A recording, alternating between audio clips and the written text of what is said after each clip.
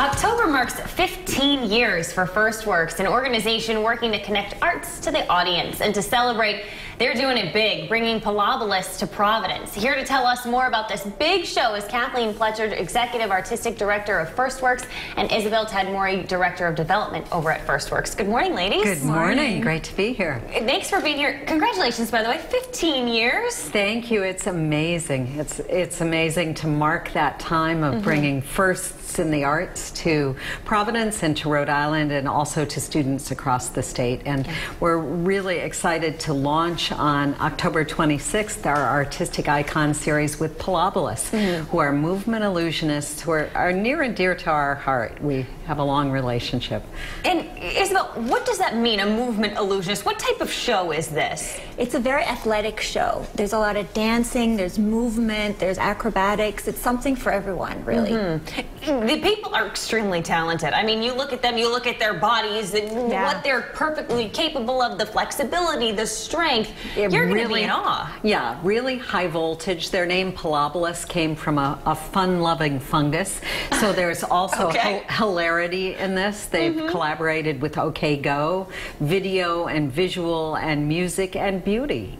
So it's an amazing combination, and people may have seen Pilobolus in a few different ways. They were the first artists that started our first season in 2004. They've been on the Oscars, performed at the Olympics, and last summer we brought them as part of PVD Fest with their Umbrellas project. Wow. So they are kind of familiar faces, and we're seeing just some of what they are capable of right here. Isabel, how else are you guys celebrating this 15-year anniversary? It's such a remarkable milestone. It certainly is. One of the things that is core to our program is an education program. So all the artists that come as part of our season are required to interact with our students, and we have almost 4,000 students in our program annually. Wow. So we'll have about 1,000 students at a student matinee on Friday at the Vets.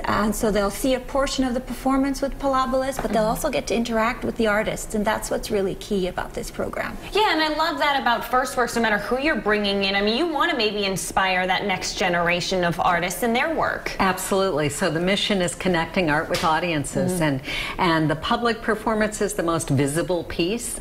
We bring some of our festival experience into the theater with performances in the lobby, and also special receptions and social events that people and some of our donors can get to know the artists in a backstage kind of way. Yeah, FirstWorks show is kind of unlike any other in the best way possible. Isabel, how do we get tickets for something like this? I know you mentioned like the student matinee show. I'm assuming there are other showings. Exactly. The evening performance is at 8 p.m. on Friday, the 26th of October. Tickets are available through the Vets box office, but also through our website, first-works.org. Perfect. So plenty of opportunities to see that Pilobolus.